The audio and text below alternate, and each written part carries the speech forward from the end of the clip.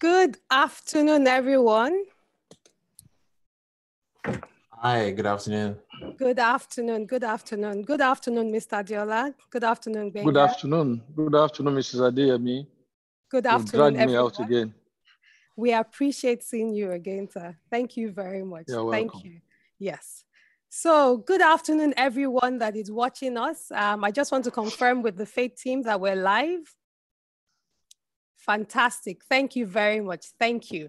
So my name is Adenike Adeyemi. I am the Executive Director for Faith Foundation, and you're all welcome to our first live question and answer edition for our Journeys in Entrepreneurship series.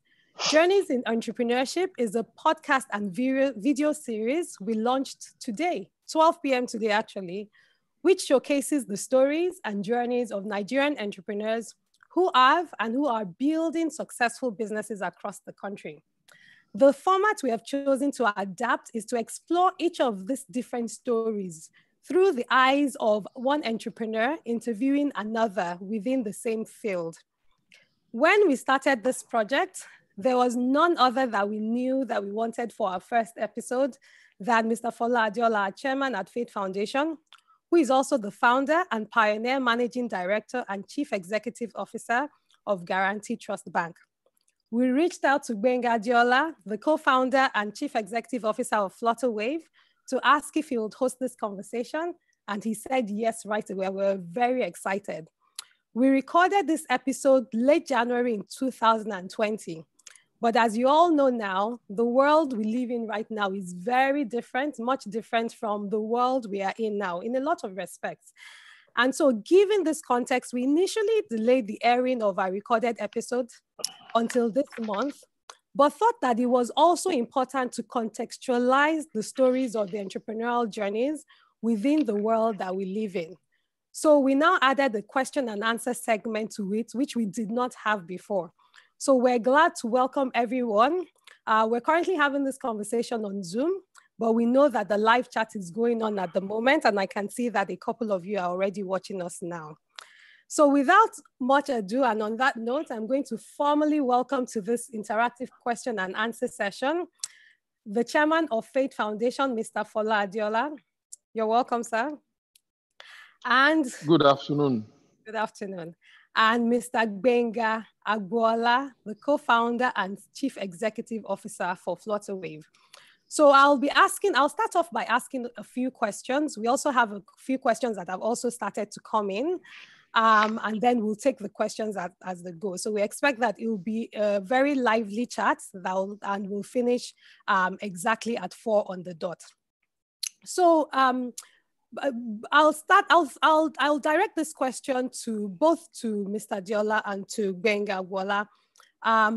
And the question that I want to start with is, looking at the last 2 to 3 months, so between the end of March till now, probably even much earlier, what are your reflections in the light of the crisis and in the light of the pandemic?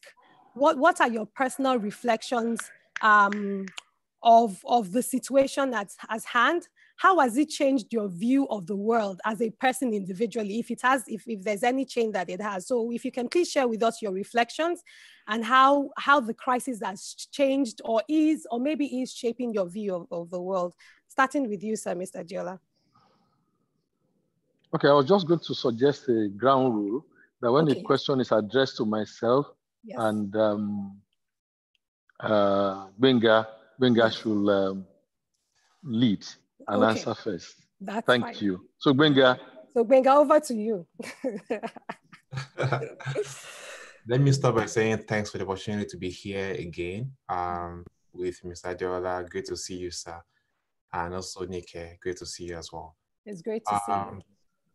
From my perspective, right, in the past couple of months, it's been very interesting, especially because no one could have planned for the pandemic. Every projection, every plan we had for 2020 basically had to be revised in view of COVID, right? However, what I have seen from my perspective has been the need to what I call over-communicate, right? You know, leading a team where everybody's now remote, where we've been remote since March till now. And, you know, we still have to serve our clients. We still have to provide the best service that we can provide. So that basically created for me what I call a new way to lead, which is basically be more empathetic in the way we lead, and also be able to communicate more with the team. A couple of measures that we've tried to adopt at Flutterwave has been to continuously just let people know where things are, you know, have more meetings, have more detailed conversations about everything that we're doing right now, and be very open with the team, right?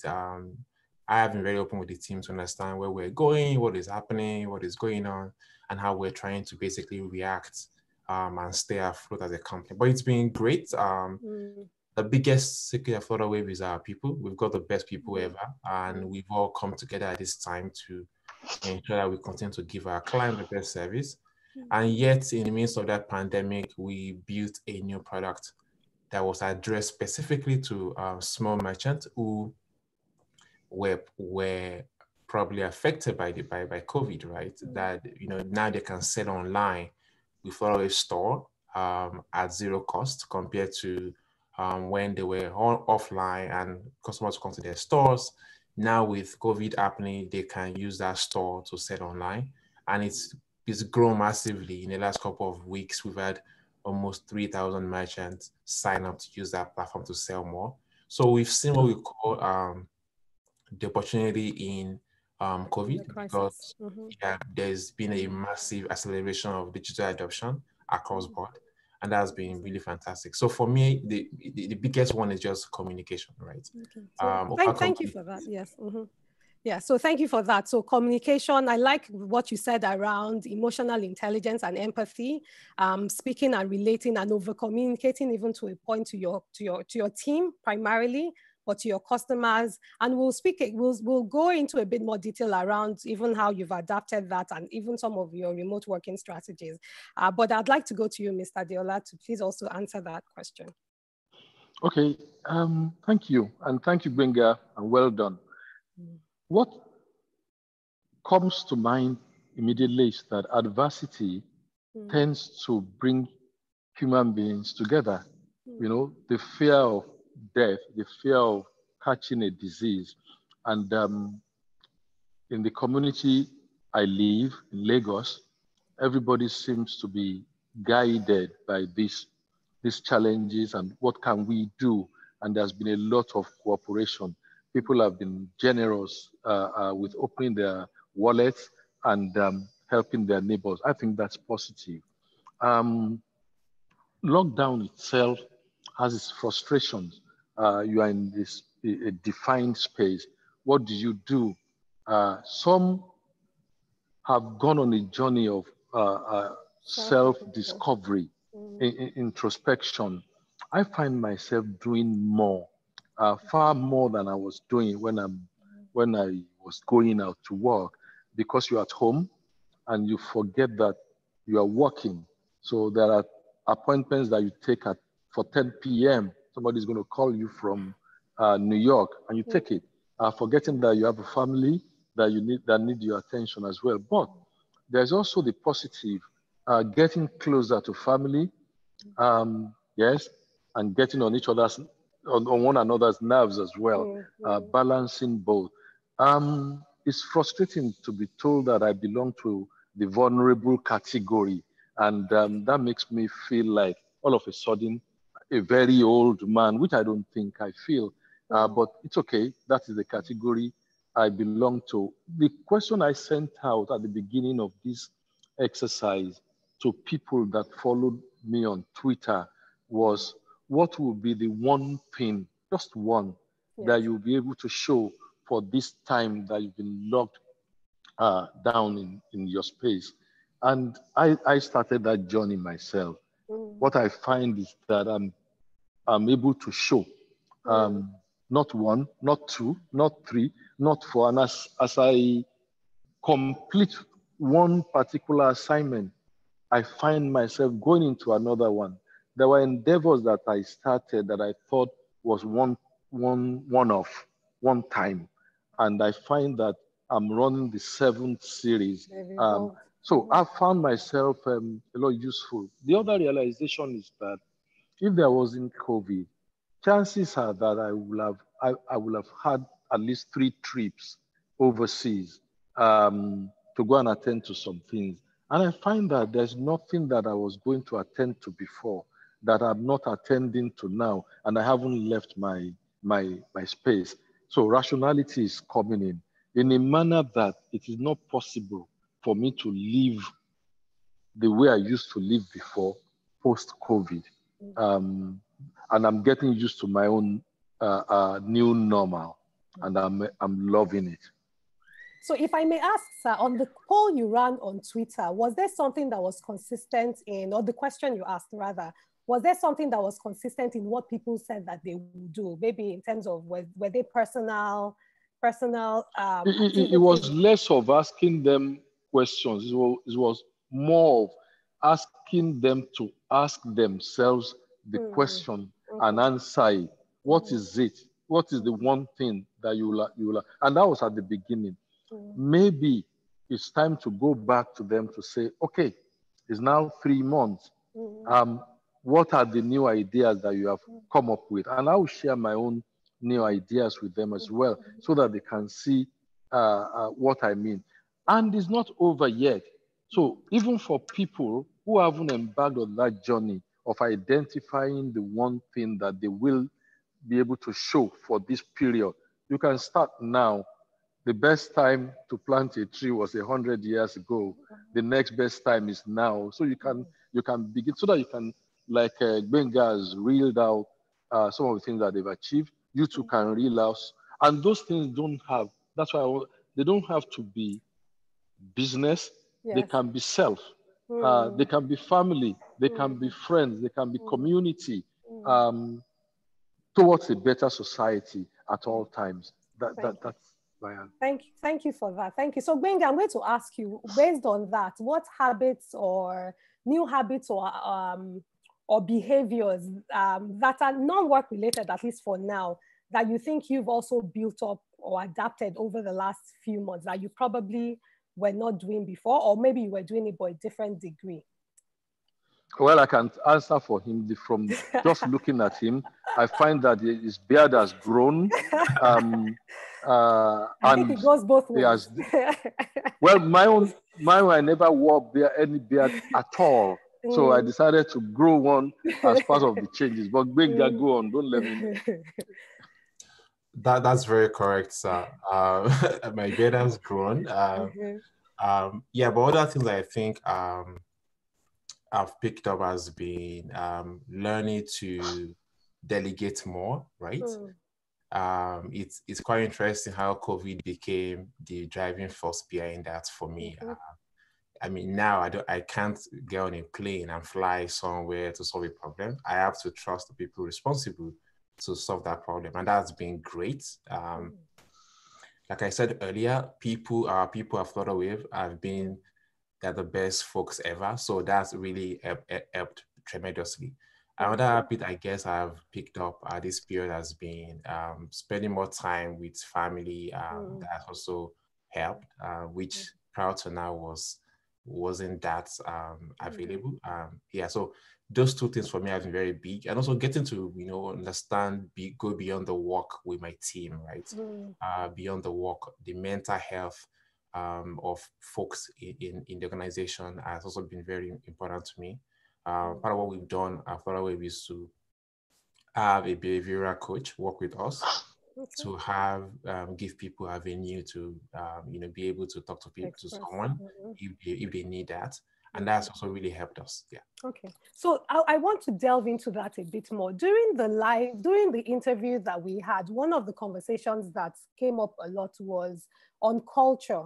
And you had asked Mr. Adeola a question around how do you build a culture, but how do you also allow a culture to permeate?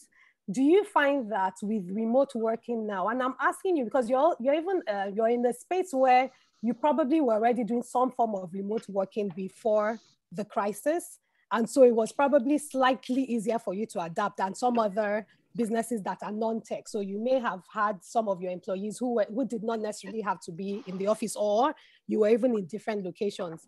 What have you found out to be some of the key cultural changes, if any, within Flutterwave at the moment? And how have you allowed that to evolve in terms of also managing people remotely? So prior to now, we have a couple of folks in the company who preferred working remotely, and they used to be the outliers, the folks that, hey, are you really doing your work, stuff like that. But when COVID struck, they became the work from home experts, right? Mm-hmm. Which is very interesting, and we were also able to adapt quickly. What I find very interesting has been the fact that a lot of folks in the organization, we all had to, there's no manual for this. We were not ready for this. We didn't plan for this. So everybody had to pretty much adapt.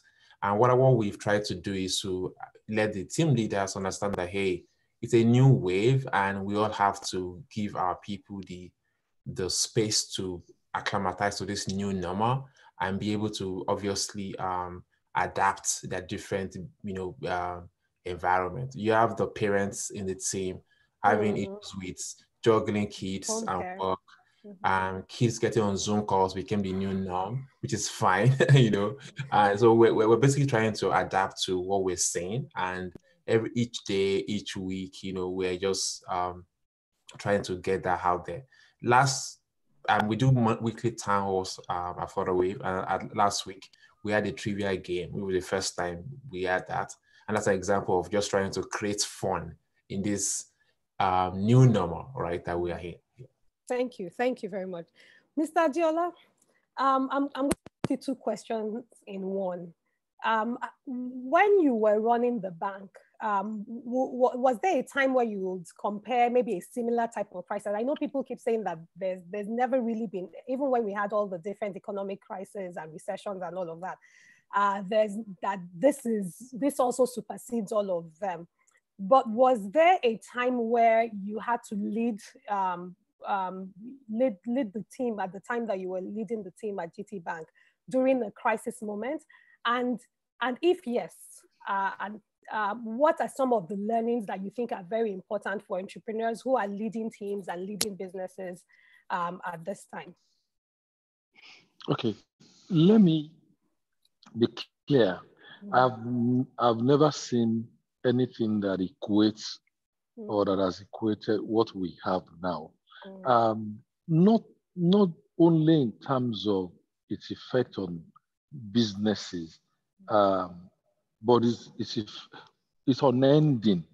Nobody can predict how long we're going to live with it. So business managers are going to have to ask themselves, am I putting in place a temporary structure, or am I putting in place a permanent structure, or something in between? It's constantly challenging. In terms of crisis, I'm a proponent of, if you are running an organization and everything is peaceful and things are just going well and you are able to predict things and meet them there, I think you need to create a crisis in that organization, because crises bring a lot of thinking to the table, and like you said, new products come out of those things. Yes, particularly as a very new bank, when you are in the categorized negatively, new generation bank, as if they're just all going to collapse overnight. And you know what? Most of them collapsed. Most of them collapsed. So how do you single yourself or prepare yourself such that when the epidemic came that kept afflicting them and they were dying, how did you boost your own immune system? What were your vitamin Ds? What were those things? And my singular my answer is that we were faithful to what we're doing. We were not telling people this is what you must do, and we were doing something different. No, all the rules were for everybody. Like I said, memos were written to all of us. Okay, if we are not going to have a staff pack in here, the managing director was a staff. So when we had the first challenge that scared us when I ran the bank was the financial services failure under Abacha, and I mean, finance companies were just collapsing. We were the leader in the entire industry, banking, non-bank financial institutions. We had a desk for it, led by Okoyemi Agbaje, who is now in Oku State. He was the head of FI, and checks were bouncing left, right, and center. And we had this meeting to decide whether we should exit that particular product immediately because they were dying. Very, very interesting meeting. The desk officers felt, you know what, let's get out of it before they affect us. But what helped us to a decision eventually was to ask the question, who are we? Who are we? Did we go to them just for the good time, or we went to them because we wanted to build something? So what did we do? We came up with an amount, and at that time this was huge, 150 million naira, that we will continue to take the hit, right, until we had exhausted 150 million naira. If at the end of 150 million naira hit was still coming, then maybe we've done our best. I want to say to you that I don't think we hit 60 million naira on that journey before things reversed. And because we showed so much support for the members of that subsector of our industry, that part of our business just grew, capacitated us, and part of the reason we're able to overcome the pandemic, if I can use the word, at that time afflicting banks of our generation. So where I'm going is that you need to ask yourself who you are, what are your values, and whether the decision is business or personal. At the end of the day, it is who you are that will decide. If you want to touch and go, that will be your decision. If you want to be faithful to your values, and those values are not things that are good to say, but also good to do, then it will show in the outcome of your decision. That is one major phase of our existence. But nothing like COVID-19. Thank you very much. Thank you. I think what really resonates with me is that regardless of whatever the situation is, that core, staying to your core, staying to the values and the essence of what drives your business. Absolutely. One of the other questions I also wanted to ask, given the financial services space, and Gbenga, I'll start with you, is the initial conversations also talked a lot around the regulatory space. And there was something Mr. Adeola had said around that regulation is supposed to help both the business and even the space also to thrive as best as it is.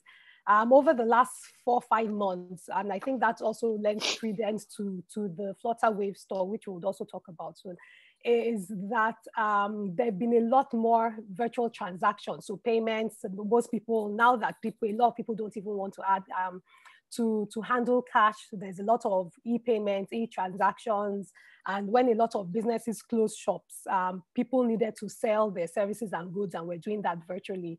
What do you think, what's your perspective of the regulatory space as it is, particularly for your business, and what are some of the things that you would like to see that protects you as a business, but obviously also protects the customers and the consumers too, who are now also maybe probably more trusting as they would be of that?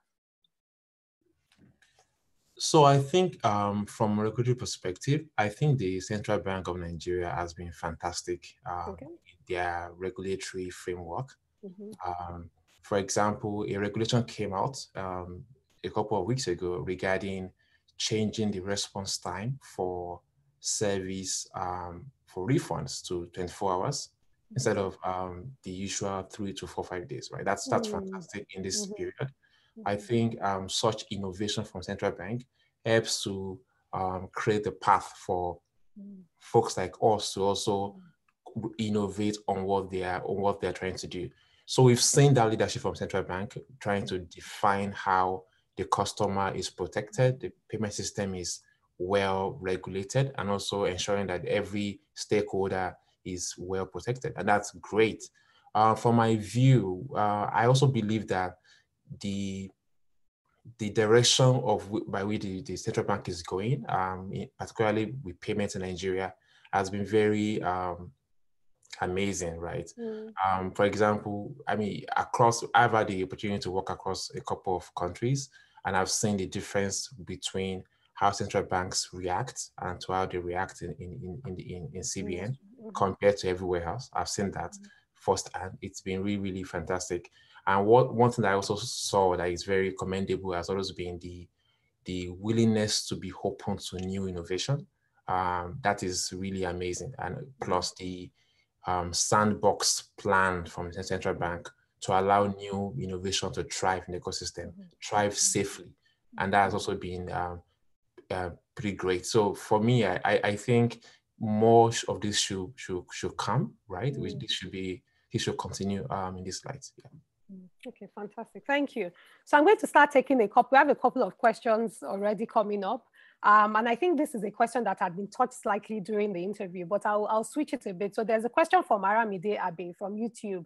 And her question is around, is there anything you would change? So now, given this kind of, people say black swan and whatever scenario, is there anything you will change? And I think I'll ask you, Gbenga, because you're still fully on your entrepreneurship journey, that you will change now with hindsight. Because one of the initial things that we said is that people are more reflective now.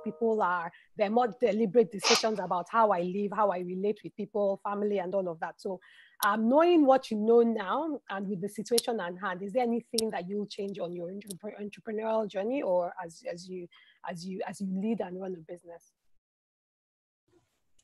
So I mean, from my own view, COVID is just a blip on the path, right? Staying true to the path is very important for me and for Flutterwave as well. We're staying true to our path. That's very critical to us at this moment. One other thing that I think would change is the way we, like Mr. Adeola said, crisis creates opportunities, crisis creates new innovation, and we have to be willing to embrace them. We've seen new leaders rise even in our organization. People who are willing to embrace this new crisis and look for how do we stay on top, how do we ensure that we serve our client, how do we ensure that we make service an advantage for us at Flutterwave. Those things are basically what we'll continue to do. So the changes that will happen with just how we approach situations, we're no more thinking our 5-year plan will stay a 5-year plan, right? We're no more imagining that things will be cast in stone, right? We'll be willing to adapt as required based on the scenario we find ourselves in as a company. And that has been one of the cardinal stones that we use to thrive at Flutterwave. Our core values, which we've defined even before the pandemic, still stay true to what we're trying to do. We're not trying to change that. However, how we implement them will change based on the realities of our environment. Thank you. So, Mr. Adeola, I wanted to ask this question, which is also a question around building teams in a crisis. Is that the Aramide Abe's question? No, is that the one? Yeah, so that's our. Okay. So if you still like to address that, that's also fine. I think yes, so. Please. I think please so. Do, It's based on the concept of if I knew then what I know now. Okay. And I always try to urge people to leave that platform. It doesn't exist. You did not know then what you know now. Rather, let them shift the paradigm, the perspective to, with what I know now, what will I do? Because every phase of your life, you can always ask, if I knew then what I know now. You didn't. There's also an advantage of not knowing than what you know now, because you are able to take those risks in such a manner. I'll give you an example. One day I drove from, there used to be toll gates on Lagos-Ibadan Expressway, right? I used to come to, I was an auditor, learning my trade, and I was working in Ibadan. And at some point in the course of my work, I saw in the newspaper that there was going to be a lecture at the Institute of International Affairs, all right? And a gentleman, Jajawa Chukwu, was going to deliver the lecture. He was foreign minister for Nigeria. For foreign affairs, yes. Yeah, I'd attended a primary school, St. Paul's School, Breadfruit in Lagos. And I used to, as a young boy, see the plaque. He declared that school open by the Jajawa Chukwu. So I said, I have to see this Jajawa Chukwu today. And I left Ibadan. The lecture was going to start at 4:30. I left Ibadan at 3 o'clock, right, in my Passat alone. And I hit the expressway. I did toll gate to toll gate in 42 minutes, okay? I didn't like the lecture ultimately. I had a flat tire on the expressway.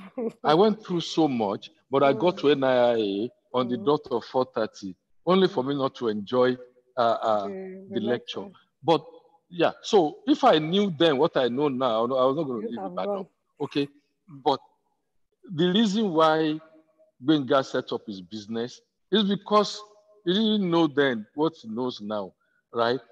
People will tell you as they get older that only mad people set up businesses, okay? So was he mad? Was I mad? Was Mr. Peter Said mad? Well, all these people, were they mad? But then, if they were mad, we needed them because we needed those businesses to be set up. As they are getting cured of their madness, let them exit the businesses so that other mad people can take over and drive these businesses to go. So Aramide, when I look back now and I say to myself, with what I know now, I probably wouldn't have created the organization that I created at that time. So I don't find it useful. Okay. I like to know what I know now, but it's only to inform my decision or what I do next. Yes. Thank you. Thank you. So the question I was now going to ask was, how do you, so speaking now on people, how do you build, somebody asked, how do you build leadership in crisis? How do you identify and build leadership in crisis within an organization, regardless of the size? There was an additional addendum to say that the person as an entrepreneur feels that he is not the one just always doing the work, and the team members do not understand the seriousness of the scenario. So what advice would you give that person? Yes. How do you identify and build leaders within your team in a crisis, particularly for a business, for an owner manager? Okay, we'll go to our rules. Gbenga. In this case, you should go first. All right. Okay. I take that as an instruction and I will obey. There's no difference between building leadership in a time of crisis and at any other time. What we need to do, the most important aspect of that particular aspect of this discourse is having hired the right people, having trained them to understand their job, having shared the moral compass of the corporation, what we call the values. I think we need to let people do their job, okay? And if we, to the extent that, okay, I'm a parent, but Mrs. Adeyemi is also a parent, right? I guess Gbenga is, or maybe you're a parent as well. Yes. I cannot ask you to, I cannot want to know how you are handling your children. You are doing so. Every individual can deliver, right? Once we subscribe to the same, once we share the same ideals and our communication is clear. So whether it's in crisis or it's not in crisis, get out of the way, right? So that people can do what they are employed to do and get evaluated on that basis. It is only by doing that they get better. because they get reviews. They themselves will seek advice, even outside the organization, because they want to succeed. That is the only way to build leadership in people. Otherwise, you will assume that you are the only one that can do everything, or unless those things are done the way you will do them. Also learn to enjoy, right? Learn to differentiate. I use ice cream as my example. There's chocolate ice cream, there's vanilla ice cream, there's strawberry ice cream, cookies and cream. The fact that somebody didn't do it with the flavor that you will have done it with doesn't mean that it is not ice cream. It is just vanilla when you are using producing strawberry. Allow people, just get out of it. Leading is actually getting people to execute that which they want to do, creating a conducive atmosphere, training and showing them, having clarity of communication. This is what we want to do. What did you understand that I have said? This is what we want to do. Okay, what do you understand? Once you are clear that you are on the same page, let the person go and do it, and we will follow that person. So ultimately, it's about trust. It's about trust in the people, right? Individually and collectively, to be able to deliver on that which we have agreed. And it will vary initially, but over time, we will learn to trust ourselves more. People will get better at delivering what they do. And for as long as we all accept that what we asked of them is what they have delivered, and we commend them, it gives added confidence to them to be able to do it. I don't know whether your experience, Gbenga, is different in your organization. You're spot on, sir. So I have the same perspective. I believe you cannot. My favorite example is the Formula One race, right? Okay. The teamwork is required to get stuff done, and everybody needs to understand exactly what they need to do to get it done properly. And my another example I like to use is I would say, if you give somebody a goal to do something in London, you allow them to choose a flight, they will fly. You allow them to choose the airplane, choose the time to fly. Once they understand the goal of going there and they understand what you're trying to achieve when you get there. And that for me is also the same approach I have. It's really it's important for founders and CEOs to learn to step back and be able to take that ringside view, right? And allow the executors in the company to execute properly. And when that happens, naturally, there is a greater chance of success, because when the support is there from an executive perspective, everything basically works well. And also understanding the fact that people will make mistakes sometimes. And there should be room for that, because you can't innovate without making mistakes, right? So there should be room for people to make mistakes and be able to, recover. And understanding that this is not the way to go, and be able to guide and constructively guide the team. So that's my view. Fantastic, thank you. So still staying with you, earlier on you said that one of the things that you've developed in the last 3-4 months is the Flutterwave store. How did the idea start? Was this something that had already been in the pipeline and then the scenario just became perfect for it? Or it was something that evolved? And then what is the Flutterwave store and how does it help? You mentioned earlier on that it helps smaller businesses. How does it help small businesses? So the origin of that product really is very interesting. It was a bunch of conversation between folks in my team. My head of marketing, customer experience, design, had different convos with me about the same thing. It was very funny, right? Everybody was saying, "Hi GB, we think we can adapt a particular feature we have on our product to do XYZ." I was like, "Oh, great." Then the next day, the other guy also said the same thing. So we then saw that, okay, we all have the same ideas, right? And we brought it all together and decided to go build our product. And the entire company came together, from our growth team to engineering to design to product to customer experience to compliance. We had to change the way we were doing stuff to make that product work. For example, we saw that we couldn't allow previously, when a merchant signs up a Flutterwave, we go through a compliance process, which is required. However, when a merchant who needs a store signs up, what do? We have to change the way we approach compliance for this pandemic period. So we have to reinvent a lot of things to be able to make that product a success.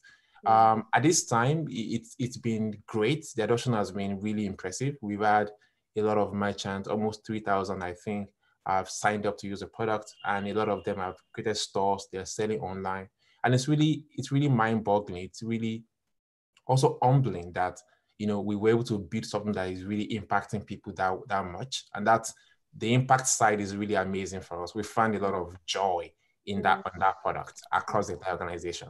Is there any of the products that excite you? So tell us any of the products that maybe, or the stories, because you're saying joy. So I feel that there's a bit more personal touch to some of this. Yeah, the stock product is very personal for me, also for people in the company. We had, there was a particular story about someone whose parents were selling eggs, and due to the pandemic, they couldn't get it done. And the stock product made them sell at that period. Those stories are tiny, but they are very significant. It helps us to anchor to why we're doing what we're doing at Flutterwave, and the fact that we're making an impact on the small merchant we set out to do. So that for us is very, very pivotal and very important. Beyond that, the stock product is really great because of the fact that beyond even the pandemic, right, it takes away the need for a small merchant, for anyone actually, to get online and start selling. It's combining product, logistics, commerce in one, right? We even integrated delivery infrastructure with a partner to ensure that if you're selling and you're selling a delivery required kind of product, you can get our delivery company to help you pick up and deliver to your customer. And that is a part of what we believe is the response we gave to COVID-19 at Flutterwave. And, and this happened when we're all remote. There was no physical meeting. There was no, phone call. It was just all working together to build something. And that for me was very, very important. Yeah. That's impressive. Well done. Well done.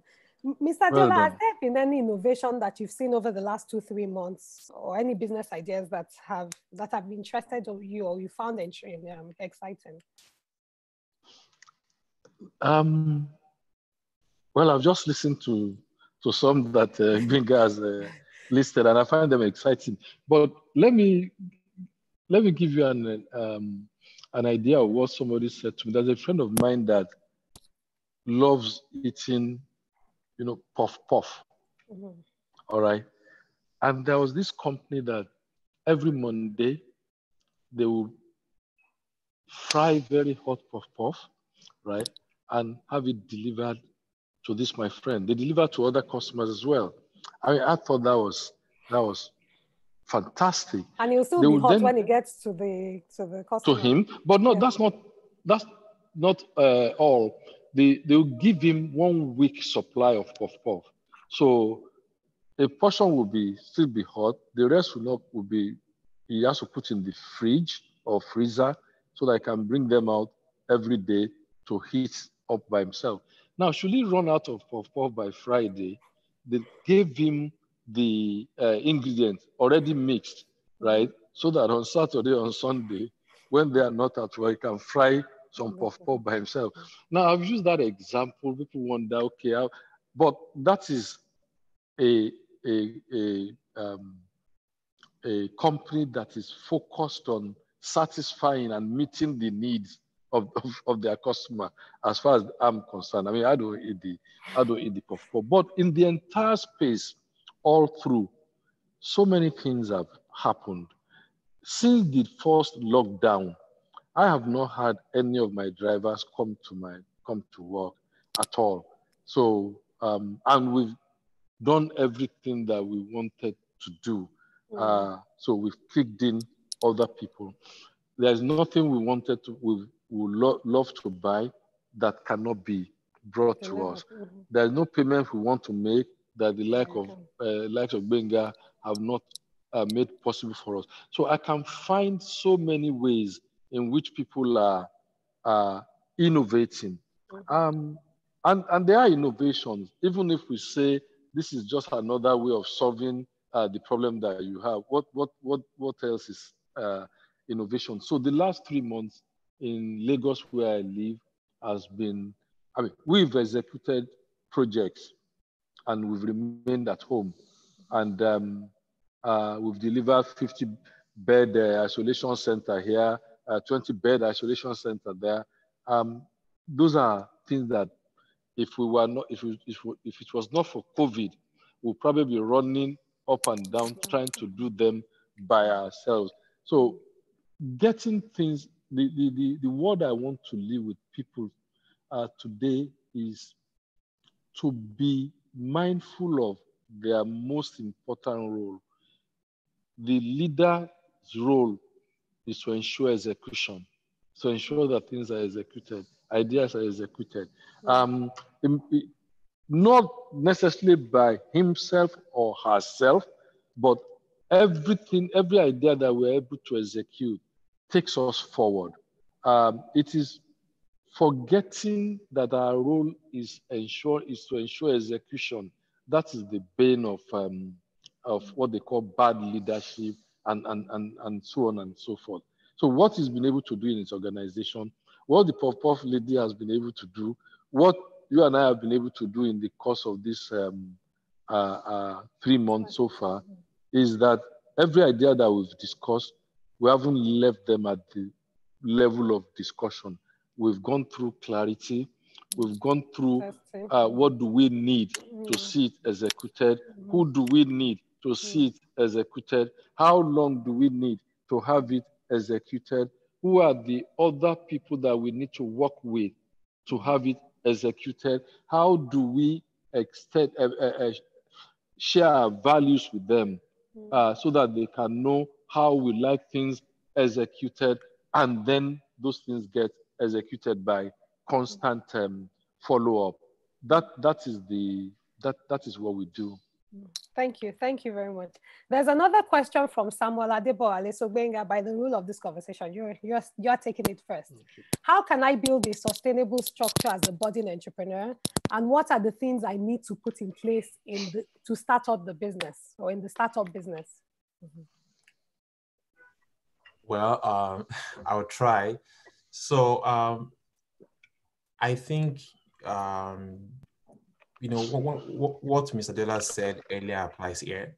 In the fact that you do not know the future, right?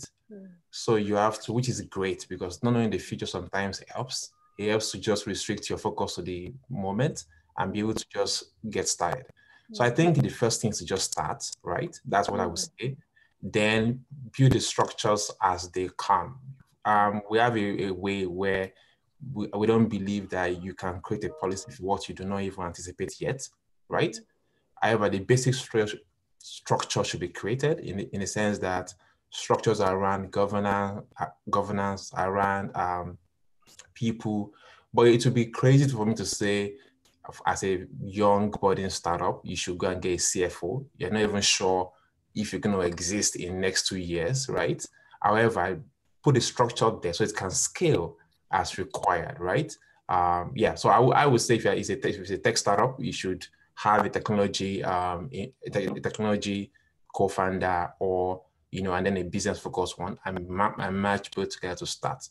But I think the biggest thing is to just start, and then as the business grows, building the right framework, and of course have your advisory board, have folks who can call you to order when required. Thank you. Mr. Adeola, there's a question for you from Mr. Akim Ajilero. What is your take on a foreign investor and local investor in the embryo state of funding for a startup? So I guess that is, maybe if I can paraphrase that, what's your take on investment in the early stage of funding for a startup? Okay, which one do you want me to answer, your own or his own? Well, his own. So in his own words. His own is clear. I have no take. Okay, but so if we flip it, so that for those who are asking questions around how do you finance, how do you look around exploring and taking financing when you're starting the business, what are the factors to consider? It's always the 101, although people don't believe it. a third party finds it easy to invest in your company when a second party and a first party has shown that they have invested themselves, right? And it's not the amount of money that they have invested. It's the time they have invested, it's the product they're bringing, and the little money that they have, right? And demonstrate that they understand the space they want to play in. You know, there's this rule that the only person that you deal with when it comes to gold is somebody who knows gold. Okay, if you go and trade in gold and it's a carpenter that is leading you, you have yourself to blame because he doesn't know gold. People who know gold deal in gold. People who know different businesses at start of dealing those businesses. So you when those things are in place, and you may not get all the money that you want on day one. It's not like you take a bank that requires $200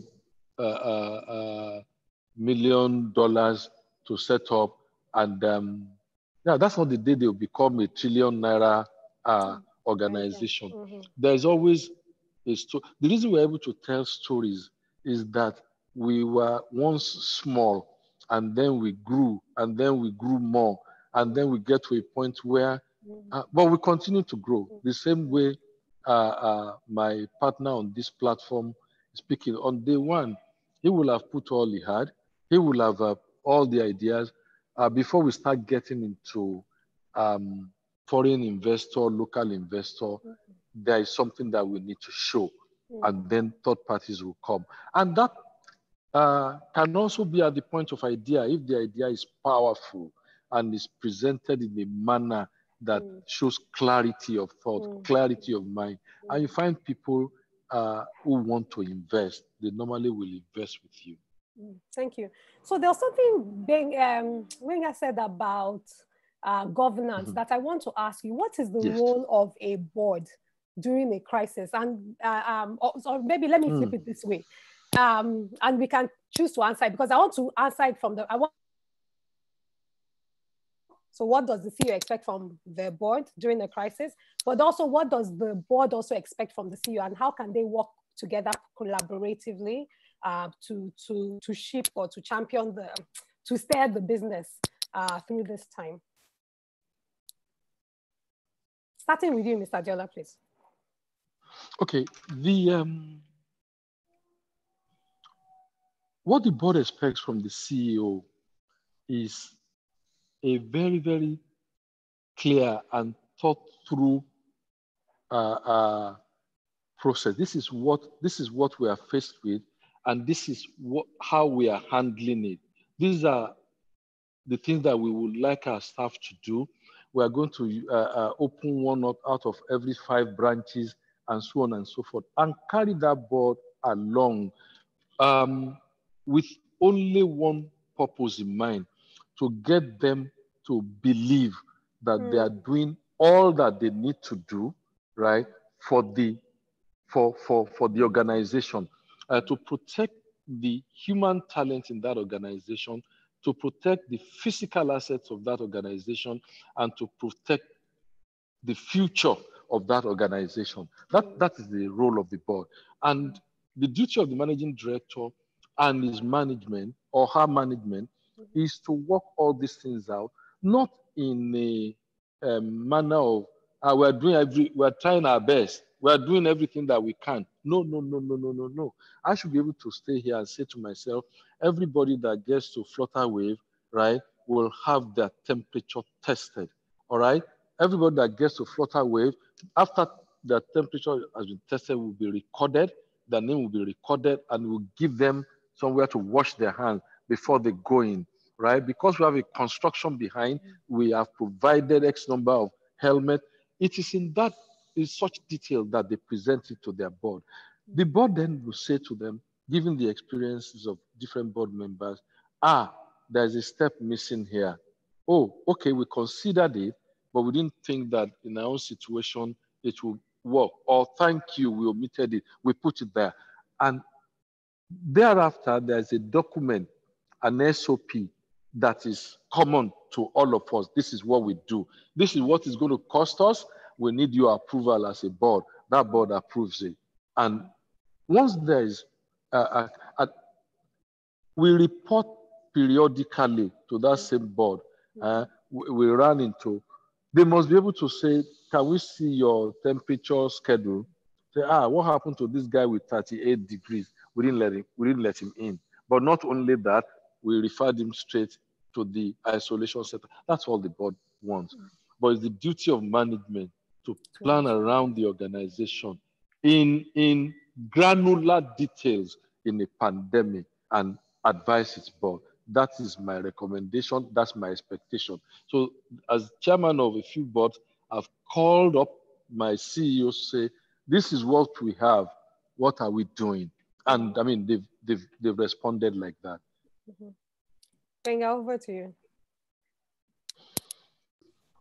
I think Mr. Adeola said it all. If you ask me, right, it's the same expectation that I also have, right? The board role is to do just that and to basically direct and provide guidance and advisory capacity for the management, while management will go into details, right, into the day-to-day of the organization and ensuring that all the goals are being met. More importantly, to make sure that the level of response required for any pandemic or whatever situation that is arising can be dealt with. Yeah. Fantastic, thank you. So we're rounding up now. So two last questions and one to each of us. So for Gbenga, somebody wants to work with younger people in the demographic of about 20 to 30 people, and I'm assuming that you probably have a larger, younger demographic in your team. How do you work with young people? How do you get the best out of them? I would say young people are not different from every other kind of people, right? So it's the same approach that. Are you a young person? Yeah, the same approach that has been said on this call. It is, as a leader, as a CEO, communicate vision with detailed clarity, right? Get out of the way for your folks and do their job. It's the same thing across board. So, when that is done and the support is created to provide that value, you see people bring in their passion, their innovation, their own individuality that makes them creative, right, across board. Thank you. And then final question, Mr. Adeola, for you. In identifying partnerships, so there's a question here around partnerships, and one of the things that has been a common thread amongst both of yourself is that we can't do things by our own. Even when you have ideas, whether within the organization or outside of the organization, you lean to other people to make it work. And the question is around, how do you identify partnerships that have shared values, shared vision as yourself? What are one or two of the fundamental things to identify like-minded partnerships?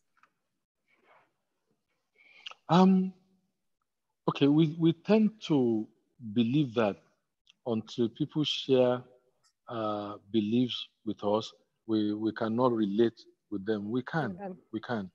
But we need to put that, we need to have an understanding that the way they look at things, right, is different from the way we look at things.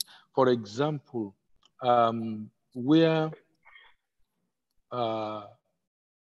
if it's a life and death issue, and this is the person that is going to help you, right? The fact that he or she doesn't share your value does not mean you should die. Okay, that becomes folly. The most important thing is for you to be steeped, STEEPED, in your own belief, in your own belief. And to the extent that you suspect that those other beliefs are not just different, but opposing, if you have alternatives, right, in such partnership, whose beliefs are closer to yours, it is easier, much, much easier. If you don't have alternatives, because we are discussing business now, there's something called an agreement, all right? Make sure that you have a kosher agreement where things are clear, duties, responsibilities. What time must you pay? What do we mean by that time?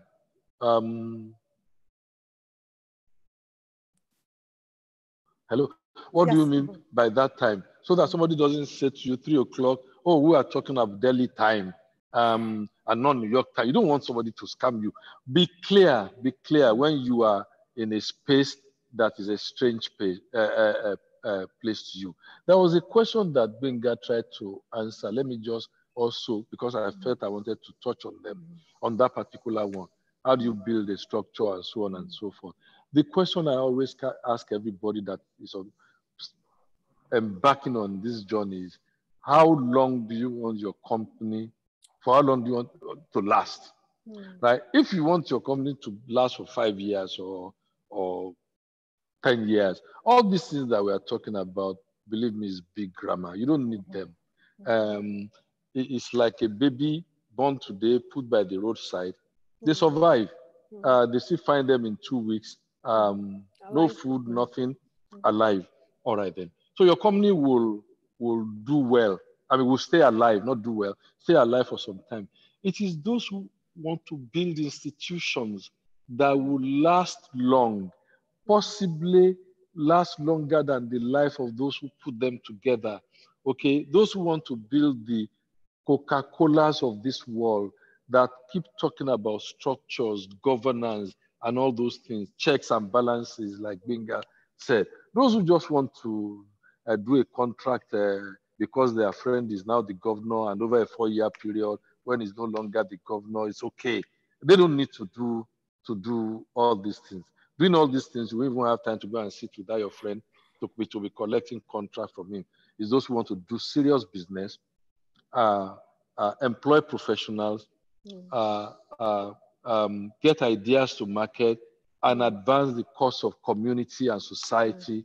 That all the things that we've been talking about are meant for. I just thought I should put in that caveat. Thank you very much, Mrs. Adeyemi. Thank you very much. And that's really a perfect way to end this conversation. Thank you so much. Thank you very much, Mr. Adeola. I really appreciate your time. Thank you very much, Gbenga. I really appreciate your time too. And on that note, we'll be formally ending our Q&A today. Please join us Gbenga, next week. I also appreciate your time.